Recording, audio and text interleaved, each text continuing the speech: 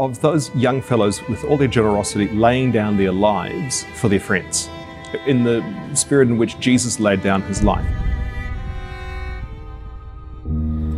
I was 16 years old and my father allowed me to go.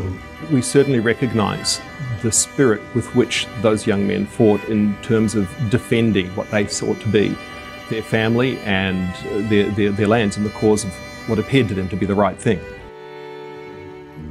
I was just turned 17 at the time. I was 16. And I was 15 years. When you're in the midst of conflict, that's when you have great need for spiritual solace. When they came to us, they were frightened children and had to be made into soldiers. There is a real struggle, a great darkness around that. There's great evil. And so all the more necessary is it to have people who proclaim the light and what is good. I gave every part of my youth to do a job. In the midst of great adversity, and highlighted mateship, generosity, calling on the ingenuity of the people of Australia and of New Zealand.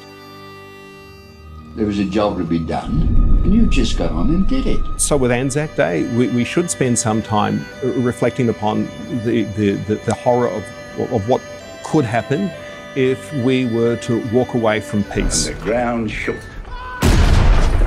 And we could see the hundreds and hundreds of gun flashes.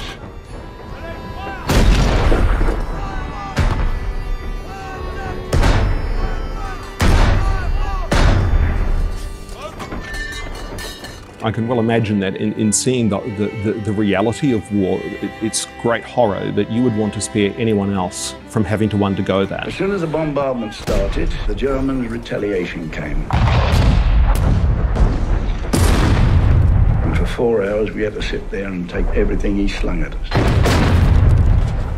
I think there's that common recognition that of the generosity and great heroism displayed on both sides, and those are virtues that we can celebrate. We got no sleep at all that night, owing to the noise of our artillery barrage, which was continuous the whole time. It is a time to pray, to ask for grace, and to vow never again.